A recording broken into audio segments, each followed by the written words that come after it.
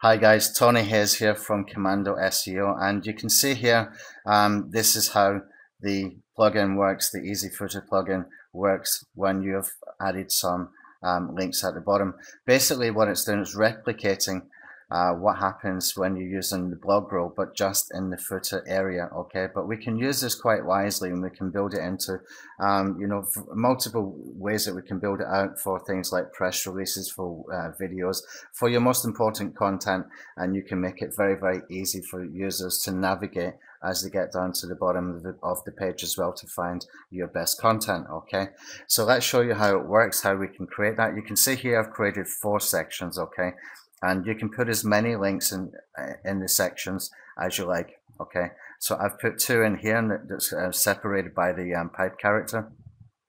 If you want to do more, it will just go from the center out, and if you want to do just 1, it's going to look something like this. Okay, so let's take a look inside the plugin. Okay, so here you can see inside the plugin, and when you scroll down on the left hand side, you will see Footer Links Commando. That's the plugin name that we've got at the moment. Okay, so what I can do then is, if I want to add some new sections and new links and do some various other things, all I have to do is follow the tabs on the left hand side. Now, before we start to add any sections or start to add any links, let's take a look over here where it says search engine. Okay, now you can choose in here whether you want to index these particular links or whether you want to follow them. Usually I keep it allow index, and I don't allow follow. Okay, I just don't want to put the outbound links to some of my other content because they're site-wide links, but you may have a different purpose for that, and basically then the plugin becomes just for user-friendly navigation, which is always a good thing. Even Google will like that as well. Okay, so for some reason it hasn't jumped back in here, but we did save it as no follow. We will get that checked and make sure it's working. Okay, if I want to, the first thing we want to do is we want to add a section in here. Let's just take a look at the link options. You can choose the background color, etc. I suggest you don't do that until you've added a couple of links, and you can make it suit the color of your theme this way. So you can choose the color for the background, choose the color for the actual link itself. We keep it the blue color, the hyperlink blue color, and you can choose the color to use when the link is hovered. Okay, so if we just go and take a look at that quickly, it's blue, and then you hover it turns to red. Okay, and the background color is this color here. Okay, so you can adjust that to fit your theme any way you like. Let's come back over to the plugin. So the first thing we want to do is add in some sections after you have chosen what to do with your search engine settings up here. Okay, so if I want to add in a section, and I want to call this one our YouTube channel, or best of our YouTube channel, something like that, we can just quickly click on add a section. Okay, and it takes just about 20 seconds to add. Okay, so that's now there. So now what I want to do is I want to add a new link. Okay, so what I'll do is I'll go over to my YouTube channel, and I will find a link.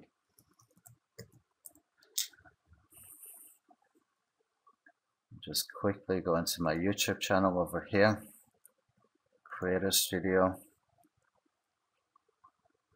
and I am going to go to my video manager, and I'm going to go to my playlist, for example, and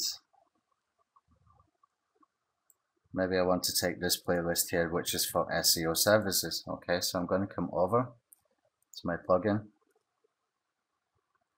I'm going to put in the link, and you can see this is a playlist that I'm using, so you can use it in different ways.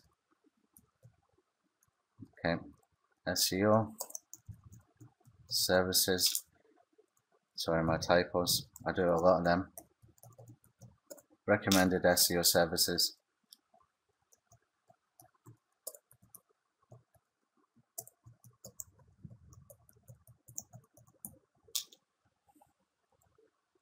And this will be the text that hovers that I'm filling in right now, quality SEO services provided by Anthony Hayes, something like that. Okay, so then I'm just going to choose where I'm going to put that in there, and I can leave that blank. It will open in a new window.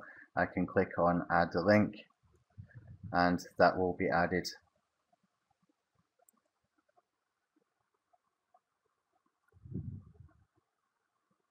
And when that is added, we can refresh the WordPress site, and it should show our link now. Just waiting for it.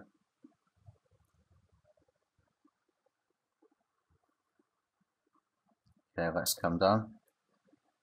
As you can see, best of our YouTube channel, recommended SEO services. Okay, now if I come back over, maybe I want to find another playlist in here, SEO Sunday weekly webinars, which is our free SEO training every Sunday.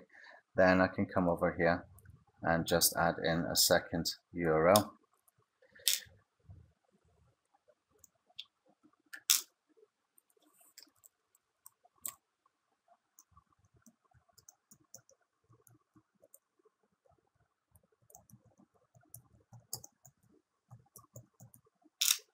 Okay, I'm just going to copy this, put that into the description. You can make this as long as you want.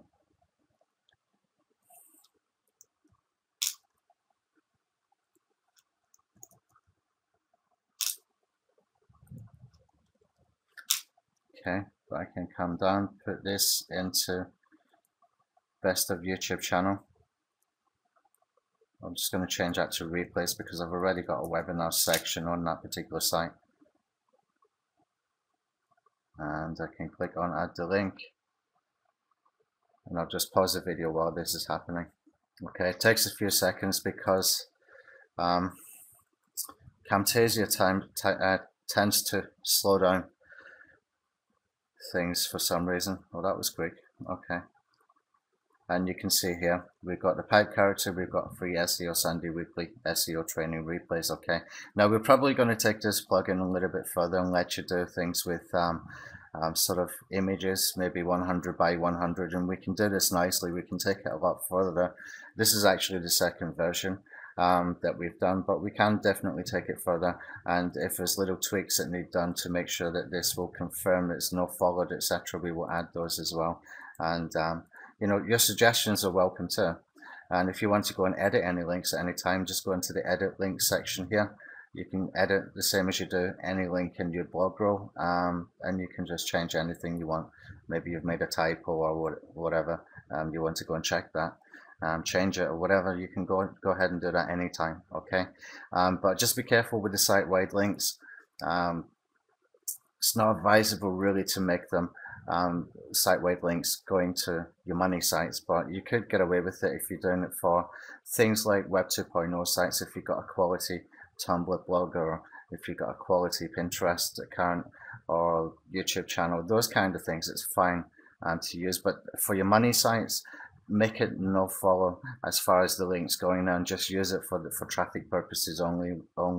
Really, if you want to link to your money sites from other sites, then make it contextual links within the articles for the do follow, and that way you don't damage yourself as far as the SEO is concerned. Okay, no follow means they can still click through. It's no big deal. Google still sees them.